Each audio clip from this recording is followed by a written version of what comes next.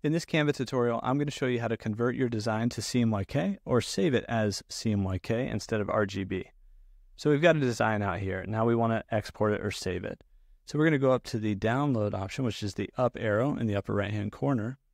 And from there, we're going to go down to download. And then inside of here, we're going to want to go to PDF for print. So we're going to switch that file type to PDF print. And inside of PDF print, you can make any adjustments here that you want. You can select which pages you want to download, just the current page or all of them or whatnot. And then down here in color profile, you can switch it to CMYK, which is the best for printing. So if you need CMYK, you can switch to that. But you see that little crown down there?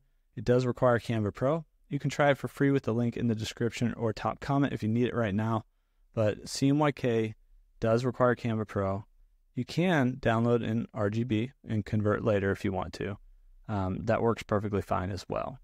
But yeah, if you do want CMYK, you need Canva Pro, and then you'll hit the download button and it'll save to the downloads on your phone. So if you're on iPhone, it'll be in the files and then recent downloads. So that's how you can convert or save as CMYK here on Canva Mobile.